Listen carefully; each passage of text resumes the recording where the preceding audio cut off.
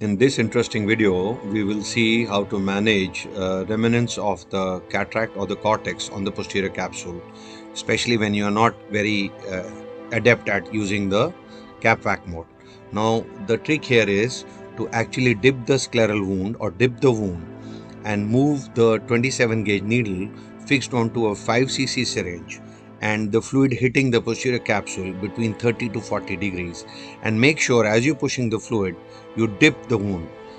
The idea or the genesis for this was when I saw some videos of the water jet being used to clean hard surfaces with bad stains.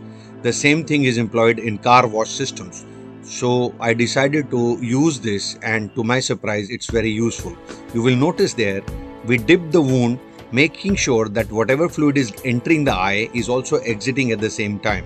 Here another case, you will notice that we dip the wound to make sure that the fluid keeps exiting and the needle is moved from side to side while depressing the wound, and the fluid is hitting the posterior capsule at approximately 30 to 40 degrees.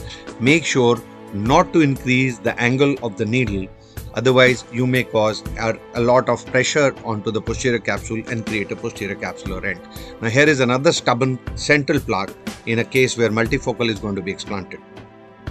A lot of patients would have these residual cortical fibers on the posterior capsule.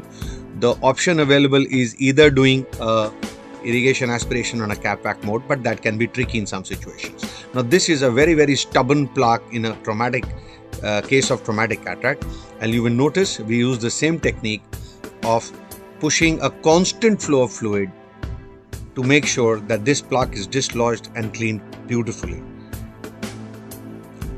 Once again a reminder, as we are doing this, the wound has to be depressed so that to allow the fluid coming out. Now what if you put the IOL in? In that situation, rotate the IOL perpendicular to your point of entry of the needle. The loop should be facing on the opposite side. Dip the scleral wound and now inject the fluid between the IOL and the capsule, posterior capsule. And once again you will see a beautiful polishing of the posterior capsule. Especially in cases where you're using a multifocal lens, this is a very good technique. Otherwise this will actually influence the visual outcome of the patient even within first few days of post-operative period. Now you will see more cases where an IOL is already there and the plaque needs to be polished, or these fibers needs to be polished. You go with the needle, which is a blunt tip needle, behind the IOL, dip the scleral wound and give small jets of fluid between the IOL and the posterior capsule, thus ensuring the viscoelastic is also being removed and also the cortical fibers which were stuck there on the posterior capsule between the capsule and the IOL. This is another case where there's a lot of restrained intraocular pressure and there is some residual viscoelastic and cortical fibers. This was a patient who was squeezing very hard.